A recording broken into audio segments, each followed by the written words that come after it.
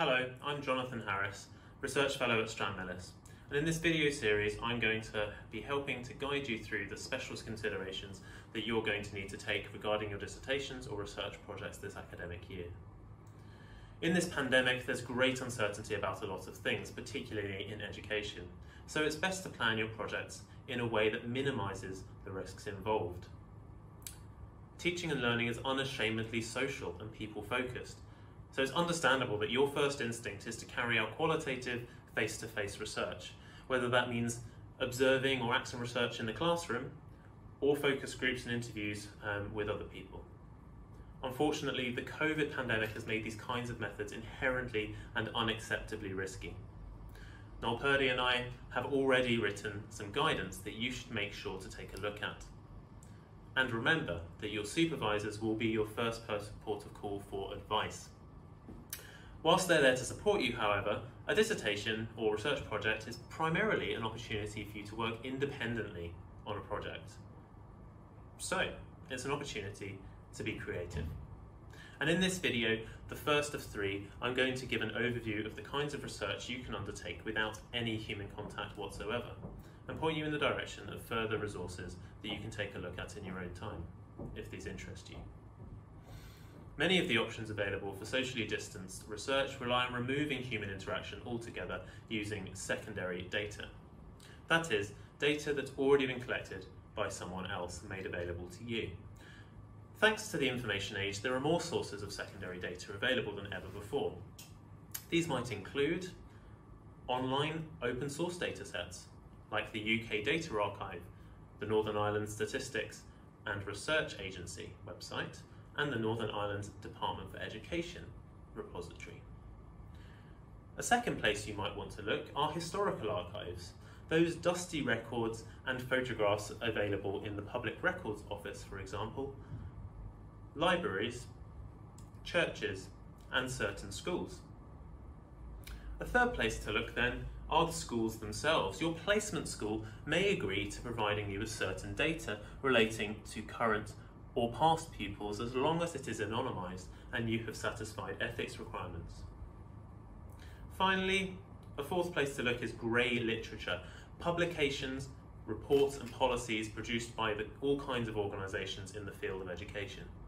Check out the IOE's DERA repository. Just because it's out there doesn't mean that you won't need to think about how you will go about gathering your data.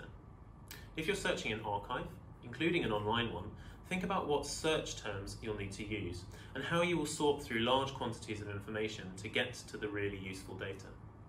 Ideally, you should be systematic in your approach to data collection, meaning that you have set out and justified your parameters before you begin. This reduces your personal bias and reduces the amount of work that you will need to do further down the line. So, if you're limiting your study of autism in the mainstream media to the year 2007 and to only 2 newspapers, you should be able to explain why. If you're asking a school for some data, make sure you are absolutely clear on what it is you're asking for and consider how you can make your request. It needs to be at the right time and to the right person or people. Don't just fire an email away and expect that to be that. You will probably find yourself 2 months later with no reply, no data, and no project. Schools do collect and use data in ways that are increasingly important to classroom and school practice. For example, tracking pupils' progress and identifying pupils that may need extra support. This could be a great opportunity to approach a member of staff in your school who works a lot with data about your dissertation. They might have some ideas themselves on what you could look into, and your work could end up being useful to them and to your school. The kind of data you are looking for depends to an extent on what you plan to do with it, so you'll need to have a think at this stage about what methods you will use to analyse the data once you have gathered it. This is often where students writing their dissertations come unstuck, imagining that analysis will require some specialist knowledge or software. However, analysis is best simply understood as your method of making sense of the data. It could be how you identify what data are important, for example, quotes, extracts, images, or how you choose to present that data in tables, graphs, text, image, numbers. And they're always affected by the theoretical approach that you're taking. Because of the variety of approaches taken within education, whether psychological, sociological, historical, or philosophical, analysis will always look different depending on the project. And methods that you could use include descriptive and inferential statistics to find things like averages, ranges, probabilities, and correlations. And there's a lot you can do here using Microsoft Excel. Or you might have some form of qualitative data analysis using coding to highlight key themes and contradictions within your data. Often some mix of the two, which is very common in education research, will be the best approach. You'll receive some guidance on this in your research methods module. So, to give you a couple of examples, Hayley might be interested in how children adapt to the use of new technologies in education. It's very topical. She might take a historical approach to this question and choose to study the documents in the past issues of educational reviews, like the Times Educational Supplement, from the first time that computers or data projectors were introduced in primary school classrooms in around the 1990s. She might compare the ways that this introduction was being thought about and reacted to by the teachers at the time with material from recent months contained in blog posts written by teachers about the experience of remote teaching during lockdown. Her comparative analysis might underline similarities and differences between then and now that help understand the impact of new technologies in the classroom. In a second example, Connor might be working in an inner city school that was recently refurbished or redecorated and wanting to investigate whether this has had any impact on school attendance and educational achievement.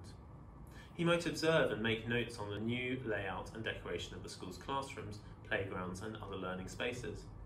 Then consult a senior colleague in his school to see if he could have access to some current and historical data on pupil achievement and attendance, anonymised of course. He might also ask if there are any old photos of the building prior to the refurbishment.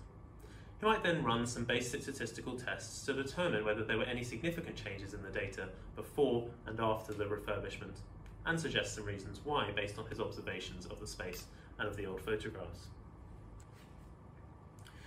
Both of these examples would use two kinds of data and a process of analysis. Both would have something original to offer in the study of education. Neither would require any face-to-face interaction. Hopefully, this short video has demonstrated that there are plenty of ways of carrying out dissertation research without any interviews, focus groups, or classroom observations at all. There's lots more useful detail in Gary Thomas's book, How to Do Your Research Project, available in the library. Of course, you may still wish to use what are normally face-to-face techniques as remote or online methods, using a video call to do interviews, for example.